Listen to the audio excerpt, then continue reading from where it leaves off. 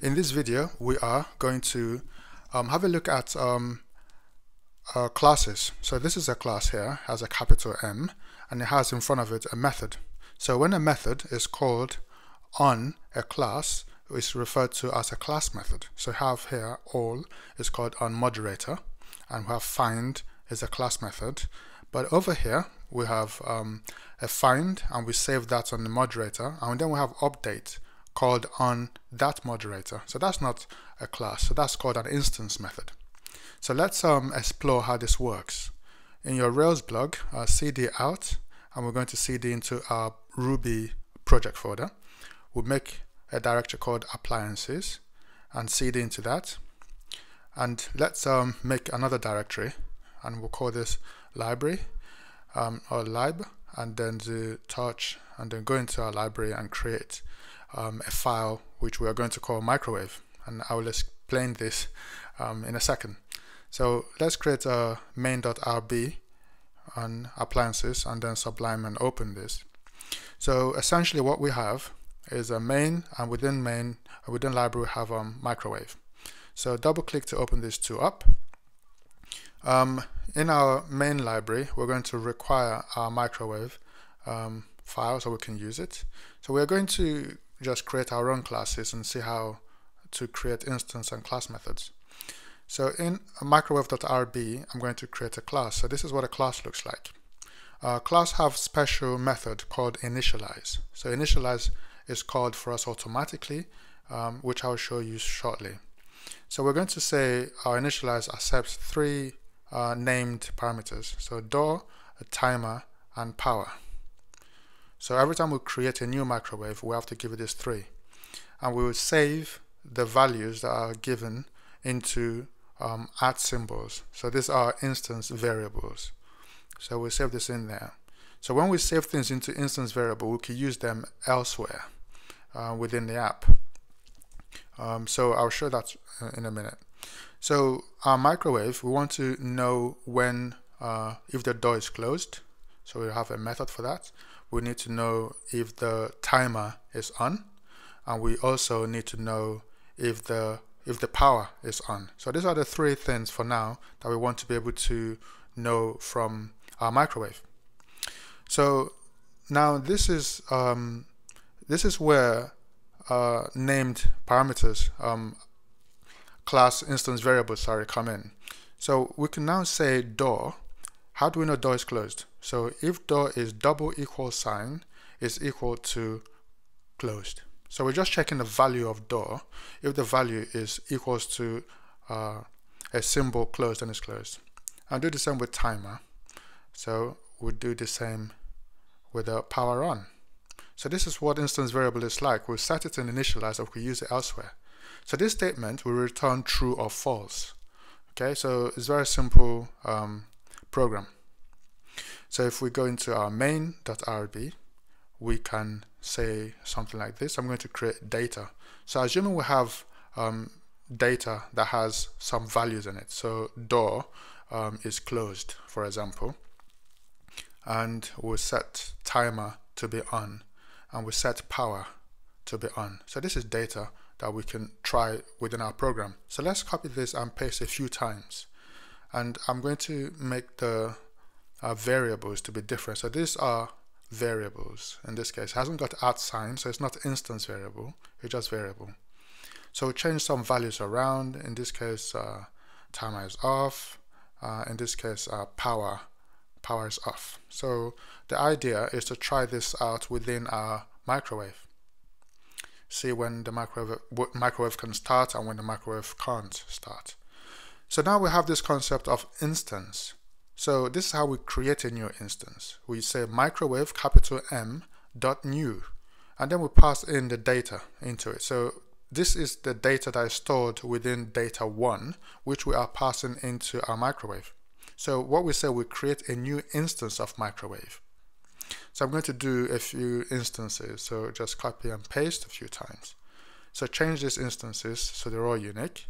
And each instance, I want to put a new different data set. So now we have 5 different instances of our microwave class. Okay, so we're going to run this. So we say take one instance, we'll paste it here, and this is called instance method because we can copy any of the instance methods and paste it after the dot notation. Now if we go into our appliances and say ruby .rb, main.rb, it doesn't print anything out because we haven't explicitly said p for print. So do this now and we can see it says true. So it's evaluated that door is closed for data 1, which is true. So let's try this for other instances. So now an instance is just when we say microwave.new, that gives us an instance. So let's try and run this. So it's true, false, true, true, true. So in each case, it remembers the state and it tells you what the result is based on the data you pass in. So that's what instance variable does, and that's what instance method does. So instance variable remembers its state. Instance method allow you to run a method on the instance, as we have done here. So each of these are instance methods. So I'm going to create another instance method here, which would do something a bit more. So I'm going to check that if the door is closed, right, and the timer is on and the power is on, then we want to print something on the screen. So I'm going to add an if in front and optionally put a bracket open and close here just to divide things. And then if this is true, yeah, so we want to say microwave is starting. So if door closed and timer is on and power is on, print microwave is starting. Else we want to say microwave could not start. So it's a very simple method, and again it's making use of the instance variables, but I'm calling the methods inside. So I'm going to go ahead and change all this and delete, and this is start. Right, so let's clear this up and try to run it again. Now it says microwave is starting, could not start, microwave is starting, and could not start. So it works. So in each case, it's checking the instance variables and is seeing what we've given it and is making decision based on that. Okay, so each method is called on an instance. That's why it's called an instance method. Unlike new, which is called on microwave, which is a class method, which we did not define ourselves. So let's see if we can make our own class method. So a class method is written slightly differently. So we say define self dot and then create. So the new thing here is self dot. So this gives us something different. Let's see what this does. If we say return I am a class method. Okay, so if we go into main, I'm going to copy all this together. Okay, comment it out, and then say print microwave dot create. So there's no instance created in this case. So that there we say I am a class method. So this is different. So I've just called create directly on microwave. That's what this self does. If we get rid of self and we run, it says method create undefined for microwave class. So that's the main difference between create and instance, between class methods and instance methods. So we could do something a bit more funky. We can copy microwave.new data 1 and we could go into self.create and paste it in here. So we are using a class method to create a new instance. So I'm going to say create requires this named argument, and down here I'll take the values that we give into our argument and put them in here. So in this case we're saying microwave door takes door, timer should take timer, door timer, and power will just take power.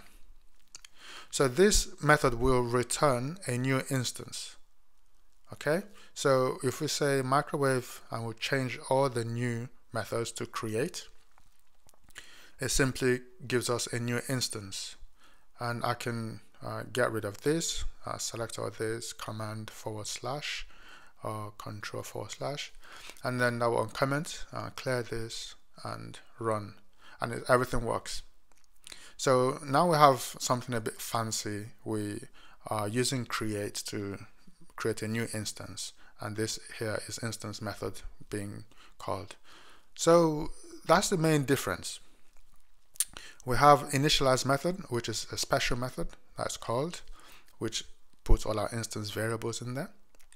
So now here we can understand and appreciate what's going on here. So this is a class method, which is self.find at some place in Rails. That's it for this lesson.